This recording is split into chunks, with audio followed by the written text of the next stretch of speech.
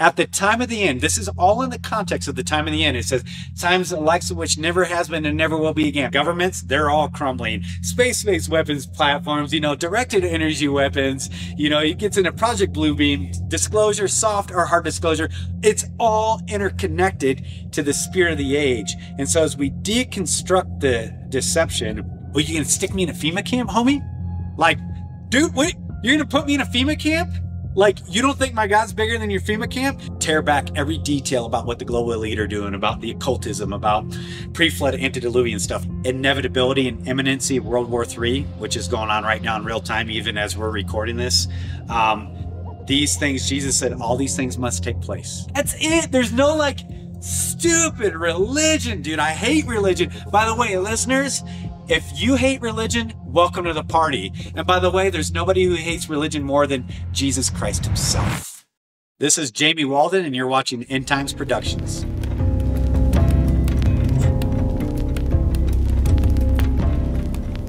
What we see going on in real time in our corporate reality is like this convergent zenith, for lack of a better word, of all things prophetic, right? From the cultural to the scientific to the transhumanism to the technological to the geopolitical, geostrategic, the cultural wars, right? The rise of occultism in any and every single aspect of our reality.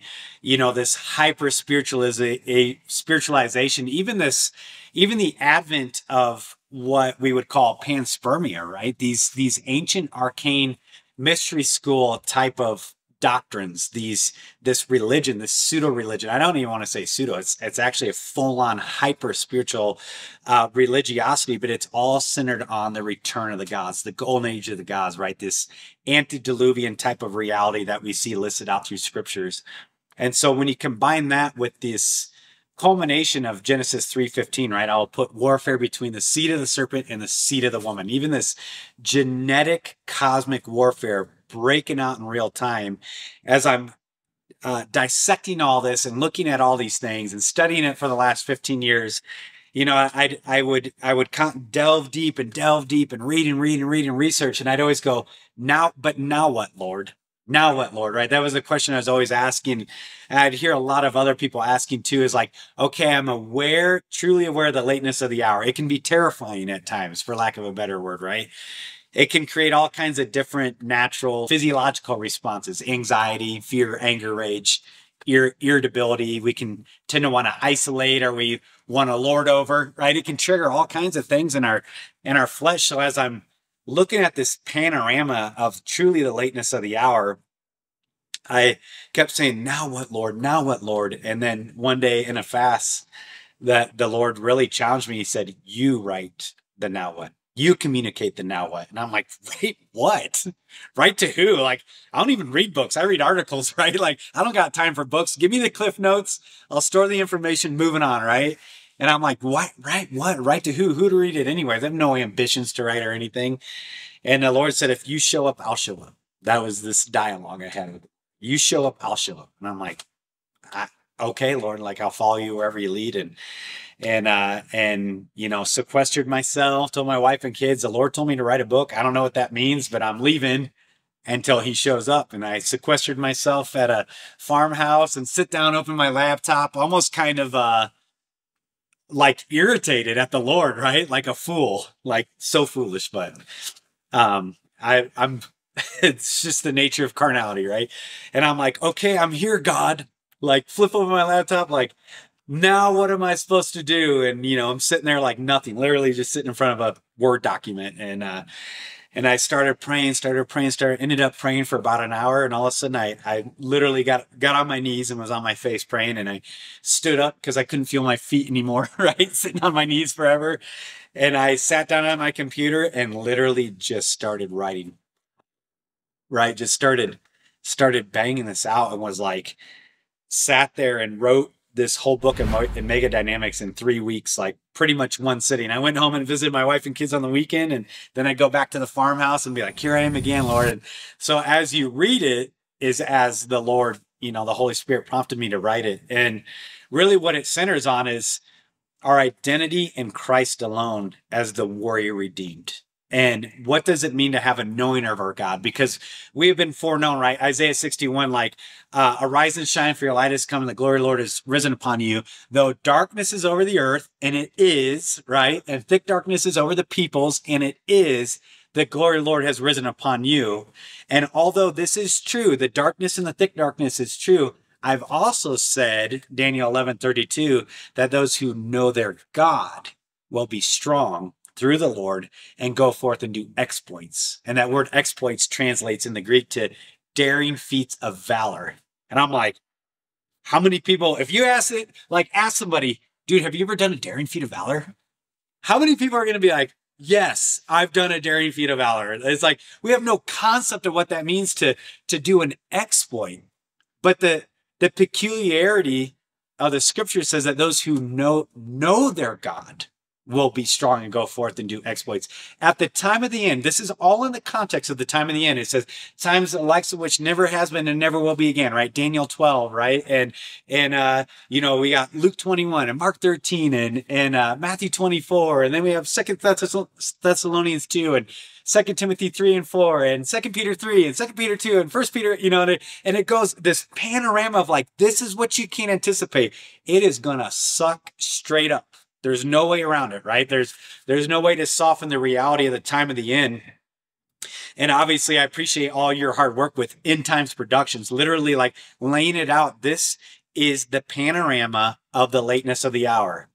And so now what? Now we must have a knowing of our God.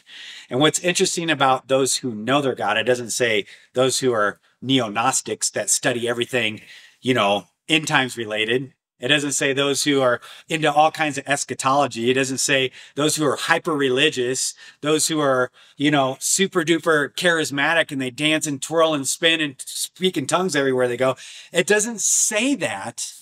The designator and the distinguishing factor, which we see all throughout Malachi 3 and elsewhere, the distinguishing factor is those who know their God. And so that knowing presupposes an intimacy with the Lord that very few people are walking out. That knowing presupposes an unrestrained dying to self and a living for the kingdom of God. That knowing of the Lord actually is the same word used throughout scripture for the intimacy that can only be experienced between a husband and a wife behind closed doors in their bedroom chambers. That's the word knowing that's being used there. It is so intimate.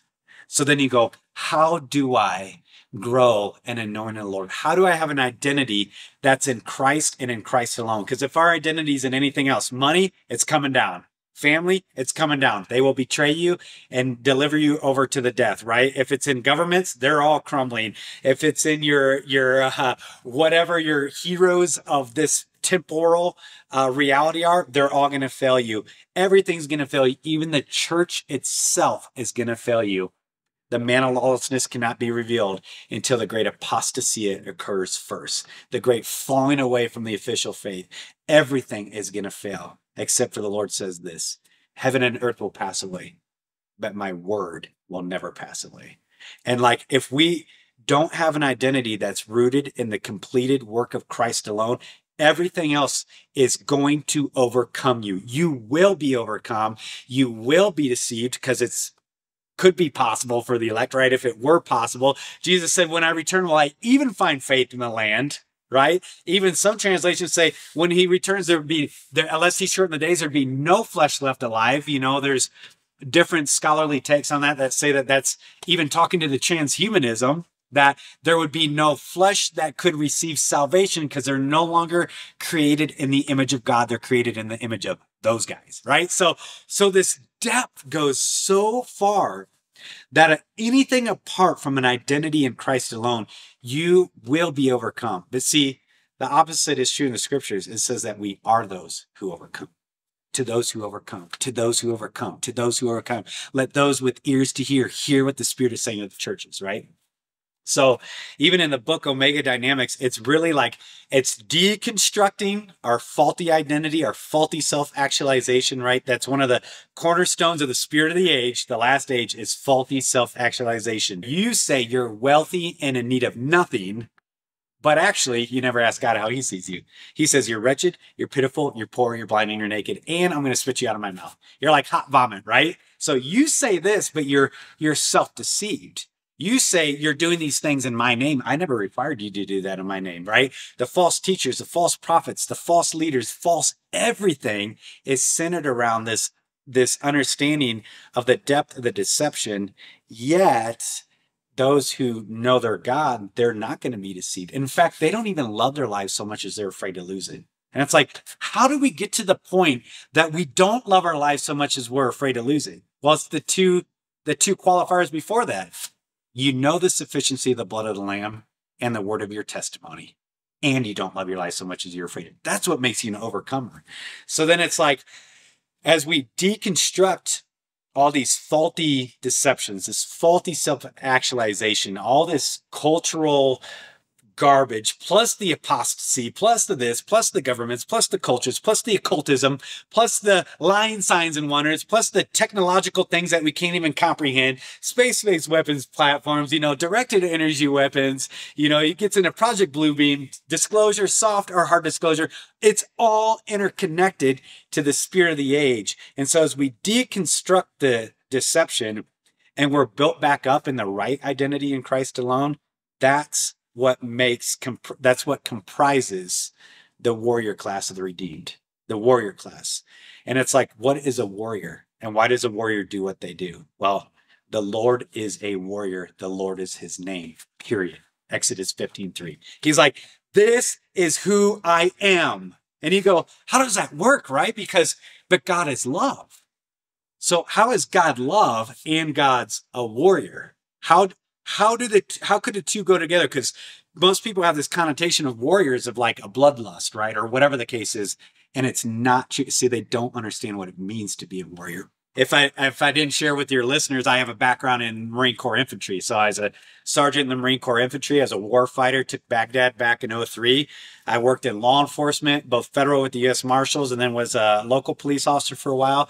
I served in fire EMS. I was a firefighter paramedic. That was kind of my longest career that I did before I got into doing international disaster relief and some tactical EMS type stuff. And so the concept of a warrior culture is very familiar to me.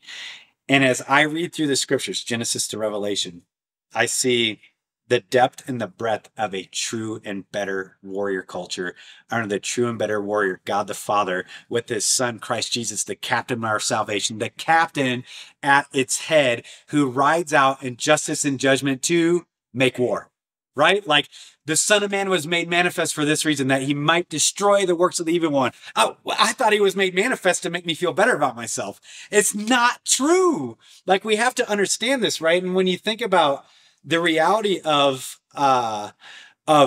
even these axioms of Christ, we'll realize they're only through the lens of a warrior culture. No greater love is there than this, that a man would lay down his life for his friends. And you are my friends if you obey my commands. That is a battlefield, hardcore warrior axiom coined by the true and better warrior, Jesus Christ himself. So it's like, as we grow in an identity of the Lord, and we know that the Lord is a warrior, and yet God is love, we realize that warriors only do what they do because of love. That's why they bleed. That's why they suffer. That's why they sacrifice. That's why they train hard. That's why they go without sleep. They lay down their lives so that others may live. Exactly what Christ Jesus did for us. And they do it to strike a blow against the enemies of those who they love. They do to strike a blow against the enemy. So they've counted the cost and they've realized that it is nothing compared to the reward. They've counted the cost and it's not even worth comparing to the commendation that is going to be received. Again, it's all, the entire gospel is martial language. It is to your commendation. Well, what's a commendation? That's a military medal pinned upon your chest. It's literally a commendation. It's to your commendation if you suffer unjustly because you're conscious of Christ. It's to your commendation if you do this, your commendation if you do that. So a knowing of our Lord, a knowing of the true and better warrior King Jesus, he was a suffering servant, Messiah ben Joseph. But the next time we see him, we will see him as he truly is, Messiah ben David, the coming conquering king, the Lion of the tribe of Judah, who rides out in justice and judgment to make war. Why? Because of love. True and better love. Like a love that we don't understand. So when you actually like understand the mission set of the Father, and then you understand the mission set of Christ, then you can actually start to begin your mission set. And when you understand an identity that's rooted in Christ alone, nothing in this world will shake it. Psalm 112, right? We're not of those who fear bad news. We're not easily shaken. Our hearts are steadfast, trust in the Lord. Our hearts are secure. We have no fear. It's not the spirit he's given us. He's given us a spirit of warriors. Not a spirit of fear or timidity, but of power, love, and a soundness of mind. Listen, I've given you all spiritual gifts in the heavenly realms. Listen, I've given you all power to tread on the lions and the serpents and the scorpions and over all the powers of darkness, and nothing by any means will harm you. Listen, a vanquished foe, a disarmed enemy, triumphed over them at the cross. Do you not know who you are? And when you look at the Gospels through that lens, not the Gospel, the Old and New Testament, God's constantly saying from Abraham and then into Enoch and into Noah and into Abraham and on through Moses and the Israelites delivering them and then all their failings in the wilderness and then their failings supposed to be a city on a hill that everybody emulates, and then into the church and the apostasy into the church. And the whole time God's constantly going, don't you know who you are? Look at the ring on your finger. Look at the cloak on your back. You have a new family name. You have been adopted into this family. You're no longer sons of disobedience. You're no longer of your father, the devil. You are now an heir and a co-heir with Christ Jesus. Don't you know who you are? Act like it. And that's the thing, is like, act like it. And if you notice all throughout scriptures, especially the New Testament, all the epistles and the Gospels, is they're constantly trying to call up the believers into their identity. Don't you know who you are? Don't you know who you act like it? Don't you know the family name that you bear? Act like it. So our cowardice says that God is not good and Christ is not sufficient. Who's the first ones God cast in a lake of fire? The cowards. Right? Our double-mindedness shows that we don't understand the sufficiency of Christ and the power of Christ and the sufficiency of the Spirit in us. Our fearfulness, because we love the world and the things of the world, is revealing of what's actually going on in our heart, right? And our inability to stand or to act or to be willing to lay down our lives shows that we don't understand that it has been bought and paid for with something precious and imperishable, the blood of Christ. We don't understand the resurrection. We don't understand the hope of glory. We don't understand it, so we fear, so we cling, so we protect, so we self-preserve, right? We self-esteem, we self-exalt, we self-protect, they will be lovers of selves. They'll be lovers of self. They'll be lovers of pleasure. What's pleasurable to you? Hear no evil, see no evil. Don't want to deal with that, or I want to sit on a couch and be apathetic and complacent, or I don't want to suffer. I don't want to be mocked, scoffed, reviled, persecuted for the cause of Christ. I love pleasure rather than God. See, they're lovers of pleasure rather than lovers of God. It's a usurpation. It's a cosmic usurpation. And so, like, my burden, even with the book Omega Dynamics, is that we would know unequivocally our identity in Christ. Because when we do, it's like, bro, you gonna stick me in a FEMA camp, homie? Like, dude, wait, you're gonna put me in a FEMA camp? Like, you don't think my God's bigger than your FEMA camp? And by the way, you can't take your life from me. You know that, right? Like, see, this is I go on tangents, right? I'm rabbit brain, but like, if you knew your identity in Christ, we should carry ourselves with a degree of an invincibility complex. Not out of pride or hubris or self-aggrandizement or whatever, faulty self-actualization, but an invincibility complex that is so secure because of humility and contrition. It's so secure in Christ that nothing would ever rock you. It's like, you can't take my life from me. You can't. All the beast system, all the machinations of the global Leo, they cannot take your life from you. It's bought and paid for. It's bought and paid for. It is so secure in Christ Jesus that it's his to will according to what he would do with it. Lord, if he wants to lay it down by the sword, he'll lay it down by the sword. If he wants to lay it down in prison, he'll lay it down by prison. He wants to lay it down with astrocatastrophism and, debris from Apophis coming in 2029 to fall on your house. Praise God, dude. Like, heck yeah. Like, please drop a nuke on me and my family. Because all I know is I'll be chilling and then I'm in glory. Like no fear in life, or now I can't remember the words to in Christ alone. What's it like?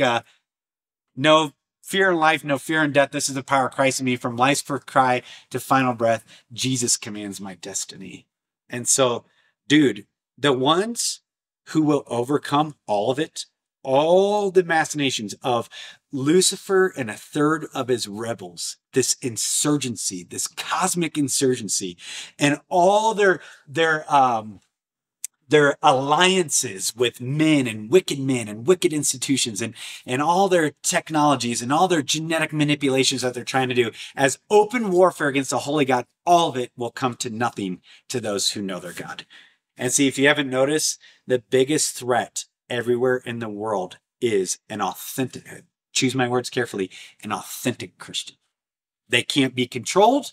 They can't be strong armed. They can't be starved. They can't be persecuted. They can't be beheaded. You cannot quench the Spirit's fire in an authentic believer. They do not care. In fact, they will preach the gospel to you as you're putting them to the sword.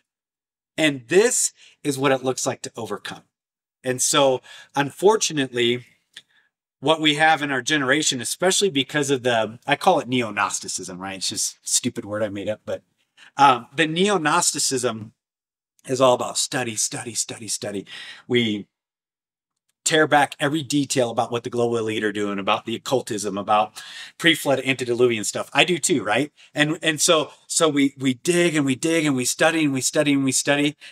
But again, in prophetic fulfillment, we're always learning, but never able to come to an understanding of the truth. See, there's a component missing. And the truth is the person and the deity of the Godhead through Christ Jesus to the Father and the Holy Spirit. He is the way. He is the truth. He is the light. And that's the component that everybody misses. So they go, more information, more information, more information, more information. And their spirits are a mess, and their hearts are a mess, and they're weighted with every kind of anxiety and dissipation so that day comes upon them while they're unaware. It's all prophetic fulfillment in real time among the truther movement, dude. I'm like, the truther movement is the most susceptible to the deception of the time of the end than any other group out there because of hubris and faulty self-actualization. They think they got it figured out. And it's like the only thing you need to have figured out is Christ enough? Is the love of God made known to you already past tense, has past tense now been made known to you in Christ, Romans 8, that nothing can separate you from his love, nor light, nor dark, nor angel, nor demon, no, nothing in all of creation. That means the celestial rebels, they're created. Nothing can separate you from the love of God that has been made known to you, Christ Jesus. Do you know that? And do you understand that? Because that is the only thing that's going to distinguish and separate those who overcome from those who are overcome. The number one indicator of lateness of the hour is the spirit of the age. It's not the astrocatastrophism. It's not the earthquakes, wars, and rumors of wars. It's not the inevitability and imminency of World War III, which is going on right now in real time, even as we're recording this. These things, Jesus said, all these things must take place. But then what did he say? See to it that you do not lose heart. Oh, and by the way, when you begin to see these things taking place, Luke 21, stand up and look up, for your redemption draws nigh. It's like there's a mission set embedded within all the signs of the times. There's a very particular mission set that we miss. Why? Because we don't know our God. We like him. We like salvation. We like not hell, right? We like some more moralism that comes with it, right? We like these things, but do you know your God? See, that's the distinction that has to be made. And it requires a mortification of the flesh and of self that very few people are willing to enter into. It requires like the scriptures say, like your flesh, you murder it. Like it is so gnarly. It is so vile. And the powers of darkness are preying on it and poking on it and prodding it and exposing it. And then our natural inclination is so hardwired for rebellion against God. It is so, the battlefield is so savage and the fog of war is so thick that literally the only thing it tells you to do is you must murder the flesh, crucify it. That's a first century torture device. That's the only way that it can be dealt with. So like that's high stakes, right? That's like requires like, oh God, like King David said, like, search my heart, Lord, see if there's any unclean thing in me and lead me in your way everlasting, right? Or like the sin of Achan in Joshua 7, where God's like, bros, paraphrasing, super paraphrasing, right? Gents, listen up, gents. Somebody has something unclean hidden in their camp. And what's he tell them? Joshua 7, you have been made liable for destruction on the field of battle. You will be conquered when you march out to war because there's something unclean in your camp. He says, he commands them. He goes by tribe, then by clan, but then by family, and then man by man. He says, remove the unclean thing from your camp because you have been made liable by me for destruction on a field of battle that you don't understand. And so when you look at the signification of the reality of what it looks like to truly walk with our God, carnal, we're messy, right? Hot mess. We're all a hot mess. But even in that, you can walk in a knowing of your God, like David or like the Apostle Paul, who's like, dude, I'm chief among sinners, bro. Like, for real? Dude, flesh, spirit, worn, man. Like I do what I don't want to do, and I don't do what I want to do. Oh, I'm such a wretch. I'm chief among sinners. And yet in the same breath, he says, follow me as I follow Christ. Right? David, it's like, oh, adulterer, murderer, haughty, right? He gets puffed up and he starts taking glory from himself, then from God, and he experiences the consequences of it. Yet God goes, that man, that's a man after my own heart. How could the two be true at the same time, right? These carnal hot messes, yet be men who know their God? It's because they knew the sufficiency of God's love and grace and the riches of his mercy. When David confessed his sins to the Lord, adulterer, murder, haughty, he knew his God. He said, though my sins were as crimson, you made them white as snow. Oh, he knew his God. And God goes, see, that's a man who gets me. He know when I forgive, it's a done deal. When I grace, it's a done deal. When I mercy, it's a done deal. And when I judge, it's just. They knew their God. So they knew even in spite of my failings, in spite of my double-mindedness, in spite of my war, flesh and spirit warring, what I know is Christ alone and Christ alone. Christ, the armor of God. The armor of God is Jesus himself on you. Like, everybody tracking who's listening to this, right? The armor of God is Christ alone. It is the armor of God, not the armor of Saul that didn't fit David. It's God's literal armor, and it's Jesus himself. He is the helmet of salvation. He is the faithful one. His faithfulness is your shield and rampart. He is your righteousness. You have none of your own. Good luck with that, right? He is the truth, your war belt that's girded around your waist that has your primary kit for striking a blow against the enemy, right? He is the peace where once you were an enemy with God, now he's the peace that shods your feet so you won't turn your ankle in the scrum of the field of battle. It's Christ. He is the sword. He says, take it. It's a command. It's not a suggestion. Take the sword.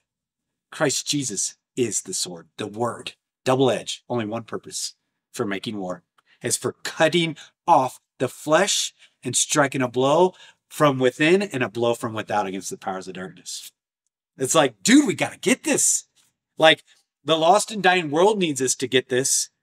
The church needs us to get this. The body of Christ needs to get this. And the glory of God demands it of us. So that's why it's like, where can you go? I mean, dude, like, yeah, we can lay out all the signs of the lateness of the hour. Like, I'm well adept at that. Like, that's like, I love studying that stuff. It has all kinds of relevancy and power and weight. But the true and better weight isn't that. The true and better weight isn't a knowing of all the latest, greatest intel. The true and better weight is a knowing of your God. Because I don't care about your age. I don't care about your infirmity. I don't care about your past failings. I don't care about your woundings. I don't care about the broken record of self-condemnation you've heard in your head your whole life. I don't care about your family of origin. I don't care about your socioeconomics. I don't care anything about that. I go, bro, sister, do you know your God? The 89-year-old sister, do you know your God? You will be the mightiest warrior on the field of battle. You will be like David's mighty men of valor, and you by yourself will slay 3,000 in the spirit. And it's like, you wounded young woman, because somebody forced their body, against your will and their carnality. And the enemy's been using it to chew you up and chew you up and chew you up and chew you up. But you know your God. You know he loves you. You know he never left you or forsake you. Even in that worst moment of your life, you know your God. You and all your woundings and all your brokenness, you who know your God, you're going to be strong. And you will go forth and do daring feats of valor. All these religious pontificators, all these freaking puppeteers in the pulpits, all these emotionally predatory wolves out there doing what they do. Cannon fodder, dude. Cannon fodder. It's those who know their God. And so that's the distinguishment that we must get in this late hour. It's the hope of the resurrection. It's the hope of the glory. We set our eyes not on what is unseen, what is seen is temporary, but what is unseen is eternal. We look at these, they're called light and momentary afflictions. They don't feel light and they don't feel momentary. Anybody? We all have all kinds of woundings and things pulling on us in our lives. They don't feel light and momentary, but in the scheme of eternity, in the scheme of the resurrection, in the scheme of the hope of glory, it's light momentary. Not even worth comparing. Like, not even worth comparing to the glory is going to be revealed, right? So it's like, it does seem hopeless if your eyes are fixed on this world. If your eyes are on this world and the things of the world, says anybody who loves the world are the things of the world, sorry, the love of the Father is not in you. It can't be, because we're not, this world, it says this world's not even worthy of us, right? Hebrews 11, like, not even worthy of us. And it's like, this isn't my home. I'm an ambassador of a nation, a holy nation, a royal priesthood, a chosen people, a people of his own. I'm an ambassador of a kingdom not yet. I'm an ambassador of an eternal kingdom that will never be shaken. I'm an ambassador of that. I'm not an American, right? And people are like, oh, constitutional republicist. It's a fun word I made up, right? Like, rah, rah, rah, all this stuff. I'm like, homie, I'm not like, dude, I'm as patriotic as the next guy, but bro, I'm not about a constitutional republic. I'm a monarchist.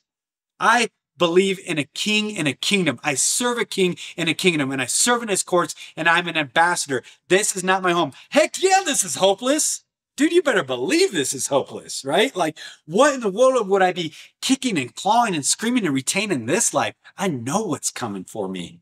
It's beyond comprehension. So I go, that's why I have hope. That's why I count it a pure joy when I face manifold, diverse trials. That's why I can rejoice in suffering. That's why I can count it a joy to be persecuted for the cause of Christ. Because it says, if you die with Christ, you'll also be raised to life with them. And it's like, so that even this context, right, our Omega dynamics, it even shapes how you suffer. You don't suffer as one who goes about with no hope. That's for the pagans. That's for the unbelieving world. But those who know their God, they don't suffer as those who have no hope. It's not fun. It's never going to be fun. You're not going to go, yay, thank goodness I get to take on this suffering beyond comprehension. But you go, it's nothing compared to what's coming. It's nothing to compare to what's coming. My King has already conquered it all. And he's coming soon. And he's going to make all things new. All things new. And it says, and never will I go out from his rest. Never will I go out from his joy. All tears wiped away. No more pain, no more suffering, new heaven, new earth. And it says, as Christ overcame and sat with the Father at the right hand, so you too, when you overcome, you will sit with him at the right hand of the Father. Like, insane, right? Insane. to those who overcome. Reread them if you haven't. Like, listeners, like, reread them, right? Or, Revelation 2 and 3, the letters to the churches, to those who overcome, to those who overcome, to those who overcome, to those who overcome, and sit there and meditate. Not New Age. Don't even try to send me nasty grams because I said that. Meditate legitimately, authentically on what God is saying to those who overcome and read what he says. What he speaks over his people is beyond comprehension. What he speaks over his people is what a warrior king speaks over his warrior culture. This is who you are. This is who you are. These are the ethos. This is our code of conduct. This is what we represent. This is who we are, period. Now act like it. The bottom line is like strip all religiosity away from it. Like the Lord's sole purpose for humanity from the garden onward was to be fully known and fully glorified. There's that word again, known. To be fully known and fully glorified. The Lord is not hiding himself from anybody. He says in Romans 1, like, I've made myself plain, even through creation. I mean, we're in the Rocky Mountains, right? Like, and like there's mountains in the background. I don't know if they're showing up on camera or whatever. And it's like, the Lord's like, I want to be known and be glorified. I am not shifty like a shadow. I'm not deceptive. I am patient with all of humanity, not wanting any to perish, but all to have everlasting life. Some, no matter how much I come to bring peace, they just choose to make war no matter what.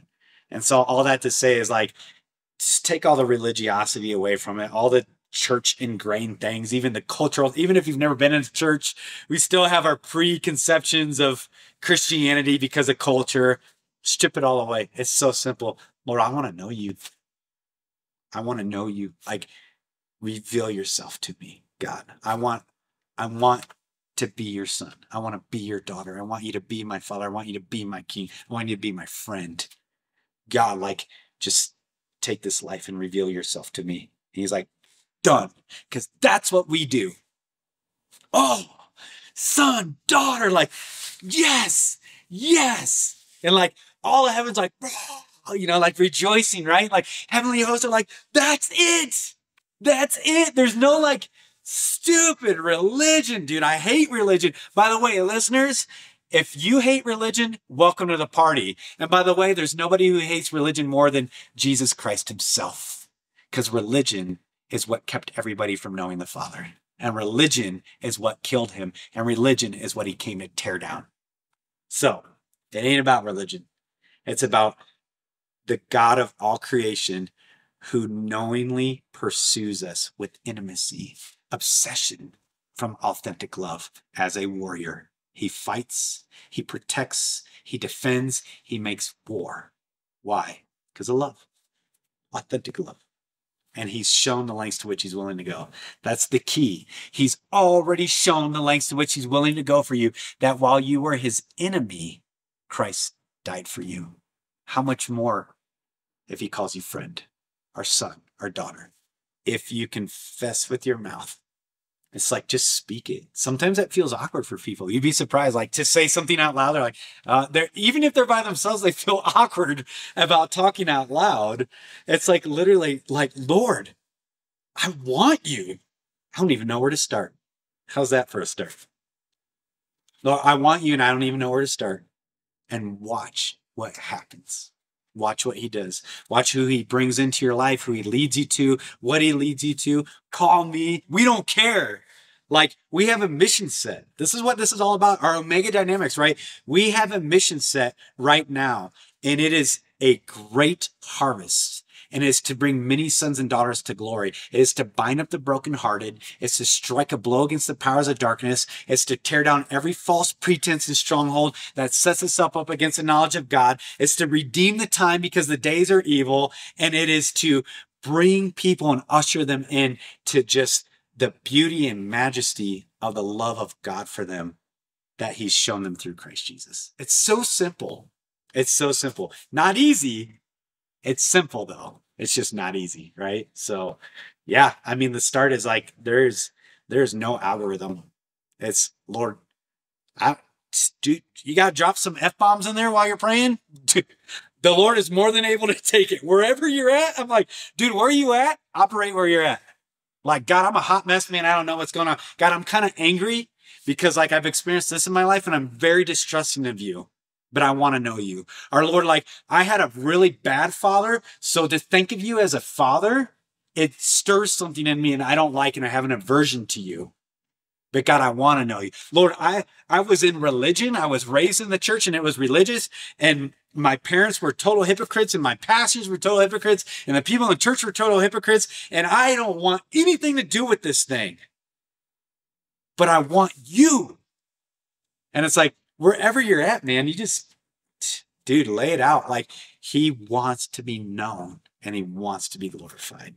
There is nothing in this life that you have done, that you are doing, or maybe you haven't even had your worst moment yet. There's nothing that can separate you from the love of God. That's in Christ Jesus. It says literally in all of creation. Guess what you are? You're a part of creation. Like you can't. If, there's a big if, circle it. If you confess and if you repent, he's like, done. Far as the east is from the west. You're like, but God, I'm this, but God, I'm that, God, I'm this, God, I'm that, God, I'm not this, I'm not that. I wish I was this, I wish I was that. And he's going like, what are you talking about? Like when, like, I don't see anything on you but my son. And that's what people don't understand. It's like, it's not your righteousness. He's like, my son, I see my son on you. Remember the armor of God? I see his righteousness. I see his holiness. I see his blamelessness. I see his faithfulness. Praise God, it's not up to our faithfulness. Could you imagine, dude? 10 times out of 10, we would blow it. It's like, no, his faithfulness to you is your shield and rampart. And so there is no distance that you could have created in your life, or maybe somebody else's sinful will imposed against you, that can separate you from God. I know former Satanists, I know occultists, I know witches' covens, I know pedophiles, I know adulterers, I know womanizers, I know God haters, I know haughty, I know the proud, I know the victim, victim mentality person their whole life. I know them all, and I know all of them as radiant in Christ Jesus now. That's not who they are. That's what they did. Who they are in Christ through confession and repentance is now they're a son of the Most High God. And so there's literally nothing that can separate you from the love of God. If you confess, he says he's faithful and just to heal you and cleanse you of all unrighteousness. Doesn't matter what clothes you are wearing or were wearing, he dresses you in white raiments, pure, like a virgin unveiled on her wedding day, So, dude, that's why I'm like, I hate religion, man. Dude, I get so ticked off about religion because it keeps people from knowing God. They say, get clean, and then you'll be acceptable before the Lord. And the Lord's like, what did they just say? Are they serious? They told you that? Like, that's not how we roll. Look at my word. Read my word. Eat my word. Look at my son. That's not how we roll. And so many people have missed it because of the garbage of life. And the enemy saying, you're not enough. You're not enough. You're not enough. You're not clean. You're not clean. You're not clean. You're unworthy. You're worthless. You're this. You're that. You've done this. You've done that. It's the enemy whispering in your ear. And yet God says, all unrighteousness, shut your freaking mouth. All unrighteousness will shut its mouth. Period. And sometimes I've had to scream that out in my room. So I get a little animated, right? And it's like, where I'm like, we're all just as susceptible to it, right? The deceptions and the taunts of the enemy and all this stuff. And it's like, then I remember like, wait a minute, dude, I'm a son of the King. I know who I am. How about you, unrighteousness? How about you shut your mouth in the name of Jesus? And then I move on, right? Moving on with my day. We get to go? Okay, I'm going that way. People want to try to pigeonhole repentance and again, make it algorithmic. They always try to make everything about God algorithmic, instead of reducing it to a childlike faith. It's like the Lord has no higher expectation on us than what you would have on a 3-year-old.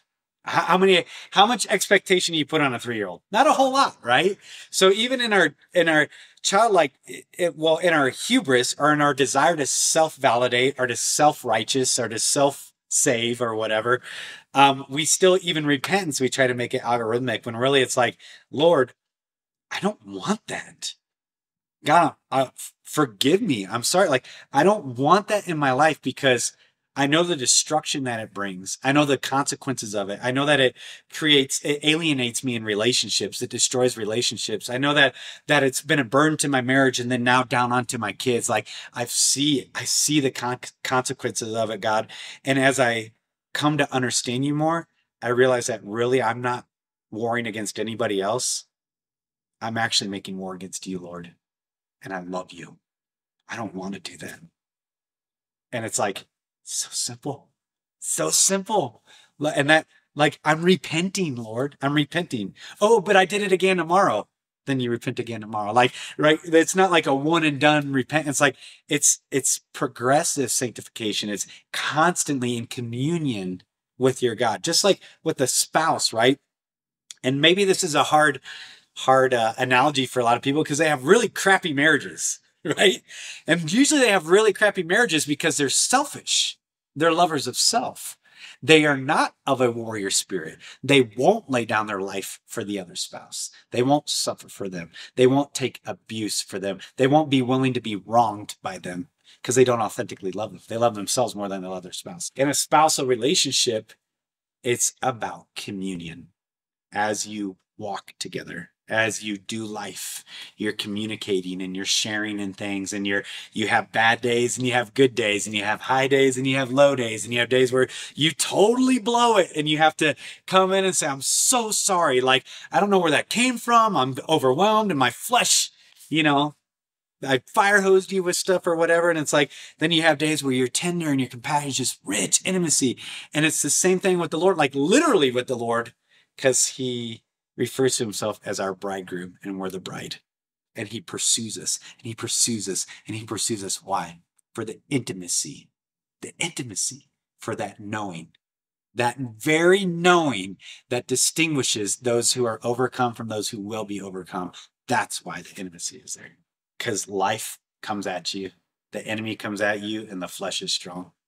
And like, we have to preach the truth. It's the truth that sets people free, not friendliness, not moralism, not Gnosticism, not knowledge, the truth. And the truth is, this is who I am in Christ. This is who I am in Christ. This is who Christ is to the Father. This is who the Father is to the Son. And then the Father and Son said, we got a mission set. Let's go die and suffer for them while they're at war against us, because this is to our glory. Like, to understand this. And it says, Jesus prays as he's getting ready to go to the cross before he gets arrested in Gethsemane. And he says, Father, I pray for them that their love would be complete as you and I have loved one another. Can you fathom that? As the Father and the Son have loved one another, it's like, that's the love I want to have for them. And then think about this, dude. Like, think about the love of the Father and the love of the Son and the love of the Son and the love of the Father and the Trinity and the Holy Spirit, right? And they're whatever, there's no time constraints, right? This eternal reality. And they have these celestial beings already around them, glorifying them and worshiping them, right? And then a third of them rebel. And they're like, dude, we so want to be known and be glorified. And like, we're so complete in this love relationship. We don't need to create humanity. They were contented, but they chose to. Why? So that we could share in that with them. And he says, that's what I want them to know and understand. Oh, by the way, Father to Son, Son to Father, this love. And he goes, a love we can't even fathom, this love think of it, even an earthly father to his son. And he says, Son, go die for ISIS. You're getting ready to have a son. He said, Son, I love you. Like, oh, just the love, you can't even explain it. And you go, Son, go die for the enemies of our household. Die for them. Like, this is the love that people don't understand because it's been reduced. It's been maligned. It's been corrupted. It's been perverted. It's been tainted. The enemy steals, snatches away these basic truths, snatches away these truths from our hearing and just grinds and grinds and grinds and grinds and grinds. And the whole crescendo of the spirit of the age, of the end times, is a grinding action. It says he will grind the saints. He will make war against the saints and wear them out. It's a grinding action so that you'll never come to an understanding of who you are to Christ Jesus. That's the name of the game. This is cosmic warfare. This is Genesis 3 warfare. This is Genesis 6 warfare. This is Genesis 18 warfare. This is warfare in Gethsemane. This is warfare at Calvary. This is warfare, warfare, warfare. It is cosmic warfare, but we have been written right into it from a position of victory. Not trying to claw towards victory. That's religion. We fight from a position of victory. It says, when the enemy comes in like a flood, the Lord raises a standard against them. Again, it's all martial. That is a battle flag, a guidon, an ensign on a battlefield. He's like, the enemy's coming. Boom! He puts the fire. He's like, follow me in the battle, right? Like, you charge headlong in battle. He's like, rally the troops, like, rah! Right? And you get in the fight, and then he's like, victory! Boom! Plants the flag, right? On the Mount of Olives. Transfiguration, resurrection. Oh, and by the way, I'm returning there too one day. Flag planted, victory. And he's like, so again, when we have a knowing of our God, doesn't mean you don't get your butt kicked. It's war, cosmic war spilling over to the natural.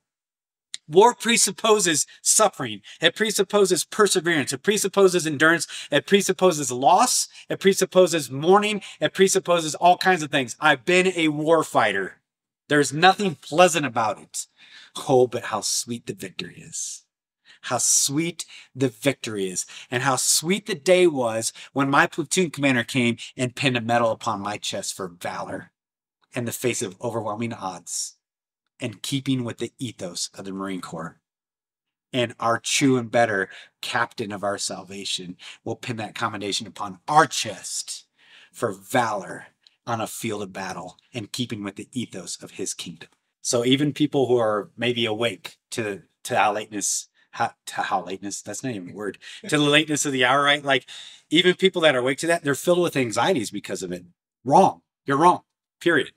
Or dissipations. What's dissipations? That's the opposite side of the house. That's frivolity. That's frivolous living. That's prodigal living, licentious, lavish living. So it says, do not be overcome by these anxieties or these, so that that day comes upon you while you're unaware. You ought to know that you have a mission set in Christ, and it's good, a good mission set. It's filled with exploits, daring feats of valor, turning many back to righteousness, as it says in Daniel 12. It's to the tearing down of strongholds. It is mighty, not weak. We have a mission set. And if you think you were born in the wrong generation, you're wrong. You're wrong. But I'll tell you this, as Mordecai admonished Esther, right? If you remain silent at this time, deliverance for the Jews will come through somebody else. So you get to choose. You get to choose, like the 34,000 with Gideon. You get to choose to go, ooh, I don't know, the cost is a little too high. And he goes, if anybody's fearful or faint-hearted, get off the battlefield. Go home. Go home. If you want that and you love that, go home. But for the 300 that are so hyper-vigilant for my glory that they pull the water to their mouths because they're looking for the enemy and they're looking for the fight, even in the rear with the gear, to those 300, they get to come watch me work. Like, that's your reward, is you get to watch God work. You get to watch him snatch people from the fire. You get to watch him take, somebody who has this horrible, perverse lifestyle and make them totally new and transform their mind. You get to see somebody who's been chewed up their whole life with woundings, as an 80-year-old woman who hates herself. Her whole life's been filled with self-loathing, and then all of a sudden be radiant because she understands her identity in Christ.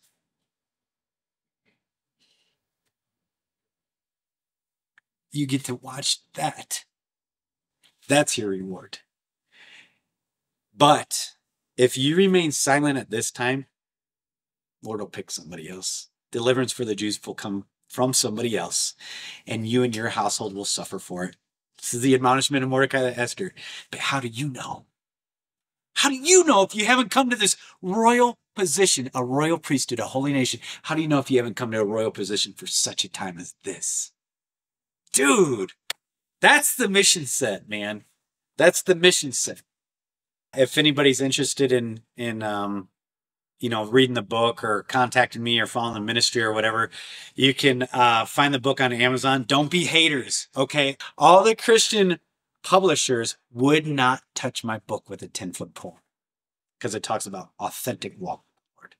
So I Amazon's the only person that would carry it. So you can find my book on Amazon. It's Omega Dynamics, Equipping a Warrior Class of Christians for the Days Ahead.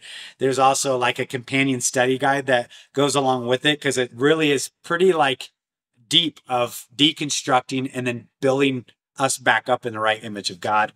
You can get a hold of me at omegadynamics.org. That's omegadynamics.org. You can find me on YouTube or Rumble as long as I'm there under Jamie Walden. Lots of sermons and different, current event stuff that we speak to and talk about. Have a potentially a network TV show that's coming out soon. I've been working on a project with Tim Alvarino and Gary Haven for a couple of years now, and that should be coming out. And then you can also find us at calicobuffalobasecamp.com. So we're currently operating a camp here in Colorado where we're training the redeemed of the Lord to be resilient spiritually, emotionally, and physically for the days ahead. So, yep, that's where you can find me.